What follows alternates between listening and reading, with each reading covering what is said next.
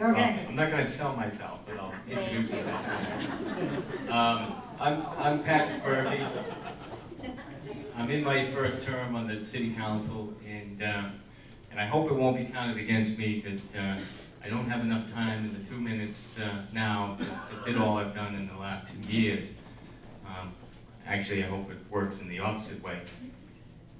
But I do think that beyond just really keeping our streets clean, keeping our buildings safe, keeping our streets safe and the parks and in all our public spaces that way, which is really a basic function of our city government. I think beyond that, what this forum is really about is the built environment of the city.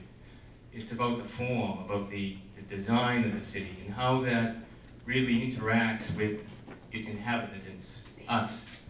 How we really not only respond to the built environment, but how the built environment reflects our own values. And so I think we have to not only address those really basic needs that are expected of all our city government, but also consider these other issues that are really larger than that. And I've been working on that throughout my term on the council. Whether it's been about really identifying, we're down to 30 seconds already, but we'll definitely talk a lot more, but there's all kinds of issues that I've been working on throughout this term, and I hope if we don't get a chance to talk about them tonight, there's also a website, thinkmurphy.com, and you can talk with me afterwards. Thank you. Well, thanks very much to all the neighborhood groups for having me here, and I do just want to very briefly go through a number of the issues that have been raised, because I have been working on all of these. We did, as a city council, approve the reorganization of inspectional services, which I think has resulted in improved code enforcement.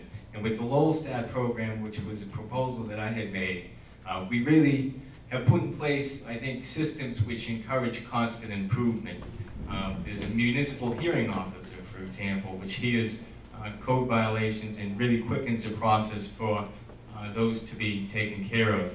I worked on the Clemente Park, as was mentioned earlier, with Vesta Noon on that renovation, which actually grew into really the Cambodian Town project that will be affecting that neighborhood, the Pineland area, for a number of years to come. Worked on adoption of the stretch code and a number of other things, streamlined permitting for homeowners and everything else. So, give you that cowbell.